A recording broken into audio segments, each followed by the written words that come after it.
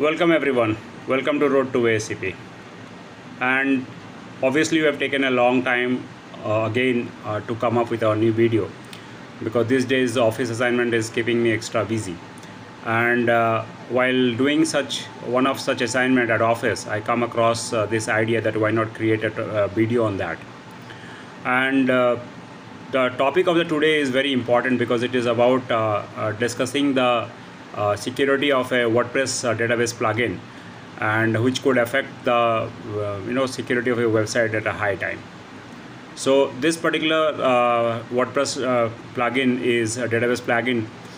Definitely is in use by millions of websites out there because WordPress already encompasses a lot of website in the open domain. By exploiting this, you can compromise the sensitive data from its database, and it can cause a chaos among the website owners. So what happened, one of my office website is being asked to be transferred in some new platform, and the task was assigned to me. And when I reached to the existing webmaster, he told me that he has already using a plugin, WordPress plugin in the existing website, which will help to migrate the existing database, and I think that will ease your process. So I thought that before actually fiddling the WordPress plugin that being used in the existing website, I thought why not install the same in my local system so that I know about its nitty-gritty and then I can solve. So I just installed the same plugin in my local website. In the video itself, you can see that I am just trying to show that if that kind of plugin is installed in your system, that what kind of signature you will find. Okay, so there will be a indication of WP, the backup tool, PHP kind of thing in your source code. So I straight away set up my WordPress and try to install the same plugin. And definitely, believe me, my friends, this plugin was so wonderful that you can really bleed the WordPress easily. But for that, you need to have some sort of knowledge of PHP source code review. Without it, you cannot use it by other tools like SQL Map, which I'll show at the end of this video, that how even after using the SQL Map, you are having no clues to dump any databases from the website. Okay. So I have also highlighted a small source code snippet in my screen that you can see before you, and this particular screenshot shows that where I have located this insecure parameter in the WordPress. So this is the plugin. I'll show you the plugin because I have installed the exact plugin which has been used by my webmaster, and because I just want to find out that whether some kind of vulnerabilities existed or not. So I googled around it. Okay, he has just made some tweaks, so I googled around it. I found certain materials out there in the Google, and I used all the concept, and then I used my knowledge and merged them to get the result out of this particular plugin. Okay, so this is the plugin, and right now the exact plugin version is 2.5. I am not using the current one. I'm pretty sure that even the current one can be exploited, but only it requires the time and your time. And if you invest enough time, you may definitely spot on some vulnerabilities. And I am also planning to do a research on this new plugin also, because my idea was to create or develop a WordPress plugin based on this similar concept, but I just want to cut the clutter and just want to make it simple. Okay. And which I can not only use in WordPress but at the other websites also. So I'm just going to the WordPress plugin folder that is in the WP content, and I'll show you that PHP file. And this PHP file was long enough, so I'm not going to discuss all the lines in detail. I'll just focusing on the lines which caught my attraction, I thought that this particular code can be exploited. So whenever I find that any PHP website is taking some kind of user input, and if this user input is coming from an admin or whatever the site it is, if it is an user input, then I try to find out the kind of thing that is possible, any kind of web related vulnerabilities, like be it is accesses or be it is SQL injection, I try my level best. Since it was a database related tool, so the first thing that came to my mind was exploiting the SQL injection. Okay, so it was nothing like that by seeing the source code I thought that why not SQL injection will be there. Since it was a database tool, so I just thought for that. Okay, so that was the task. Now I'll try to show the same exploitation part in my Firefox. I think my Firefox is okay. Let me first check whether the Firefox is okay. So you can see that I have tried it once using the same nonce, but since this nonce value or the number that has been used at once, like kind of CSRF token. If you don't know about the CSRF token, you can watch the previous video which I have uploaded there, where I have shown that how different kind of bypasses could be there in CSRF. So let us make a login and try to extract the CSRF manually. But this is not the way. But since you have already got an admin privileges, so I'll rate this vulnerability, plugin vulnerability, as not as critical one, but as high or medium, in between high and medium. Okay, medium to high. So I'll now go to the source code of this WP DB and try to extract that nonce value and use the nonce value in the URL. So here is my okay, here is my nonce value, and I'll use this nonce value here. Let's copy this nonce value and let's go back. Let's paste this nonce value in Notepad. Okay,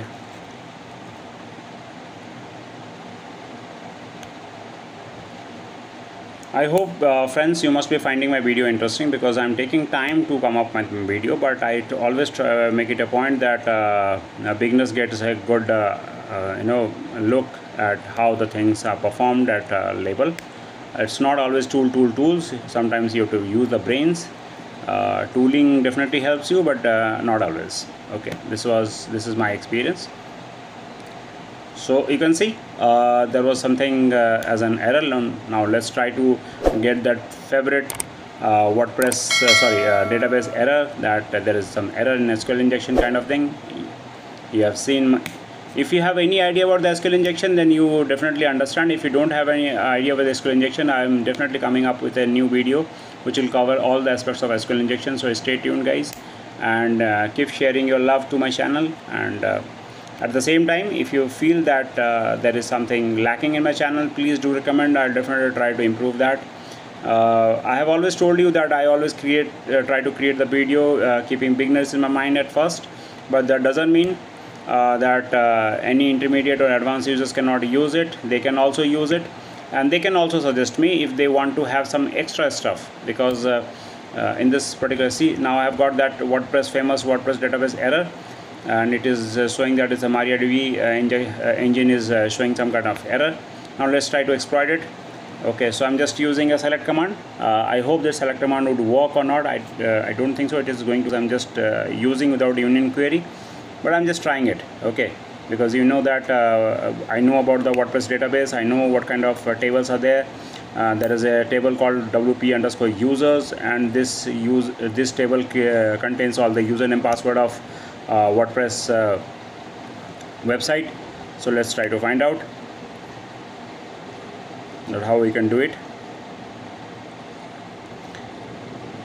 Okay, otherwise I'll use some other method. There are tons of other methods to exploit an error based SQL injection.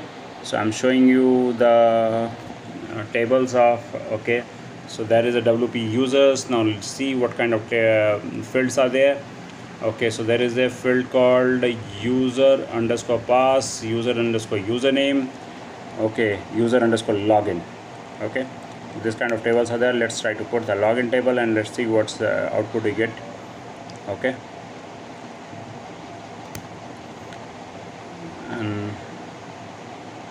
okay, I think we got in some another table, but we have not still extracted the any from the login, user_login. So let's try to use some other methods. and I think there are tons of other methods. Let's use okay. Okay, let me analyze. I think it is perfectly okay. I think it is not getting exploited. Let me try some DOS. Okay, so double injection queries. Do you understand about DOS? DIOS? Okay, double injections. So like more than one queries you are just assigning to the vulnerable SQL injection point, and that will be helpful. If you don't understand, then also I'll be covering this part in my SQL injection videos. Okay, so stay tuned. Okay, so let's try to let's try to use the database function. Let's see whether we are getting some databases or not, because database function will be a kind of thing that okay, so no database is there. Okay, so let's try to use some other queries. Okay, let's paste it. I created this query offline and then I just try to use it. Okay, so here we get an okay, so we got the database version. Okay, let's try to see the username and database. Let's try to use the database first. Database, and here it go. We got the WP. You can see WP is there. We can also find out the user. What is the username? It should be localhost. Root at the localhost. So you see that this particular plugin is vulnerable to SQL injection. Now if you thought that why not I'm using the SQL map for exploiting all the same, then you can see that in some time I'll be launching the SQL map tool also, and using the same particular URL and try to exploit it. But I must tell you one thing, my friend. Sometimes SQL map, definitely SQL map is a great tool and it is very handy while exploiting the data from a vulnerable SQL website vulnerable to SQL injection. But it doesn't work all the time. Sometimes the queries or sometimes the things are so complex with the code label that this tool simply fails to get the desired result out of the website. So I must tell you that you should always use your mind. You should always understand the process, and then you should implement the tool. It's not like that tooling is going to help you in any way.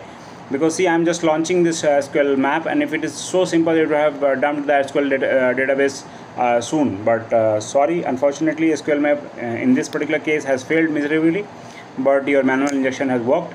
So that's why I was telling you. And at the same time, you must be thinking that I'm not using the user session or something like that. That's why there could be. I have used the both method. Okay, I have used the post method at the same time. I use the session cookie and everything, but still SQL map didn't produce any result out of it. So ultimately I had to quit it, and that is the thing. So friends, I hope so far my objective of this video is okay before you.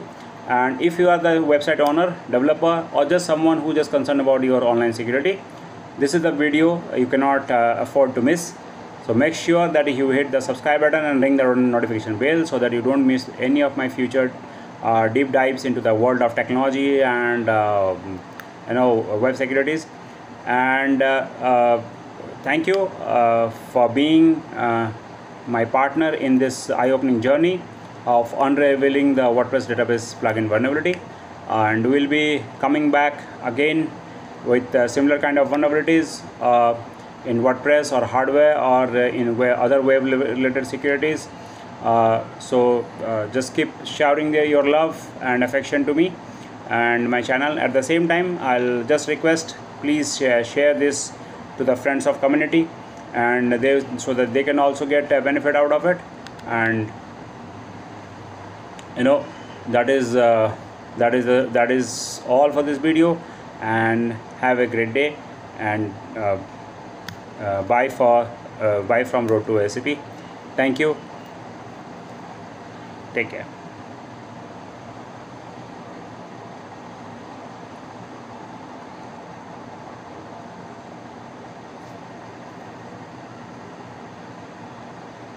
So in the last part, you can see that I'm just trying to show that how I can download the username and admin password, and I'll just show that admin password and user admin password is also being dumped using the vulnerability. So it is just an add-on, nothing new, and you can use the limit function to dump all the other username passwords. Okay. Thank you, friends. It was really interesting for me also, because it was like an hands-on on plugin through its source code reviews, and the subscribe button is right before you, and the notification bell is also there. So please do your stuff and press the subscribe button and notification bell. Okay. Thank you, friends. Thank you, and have a great time. Thank you once again.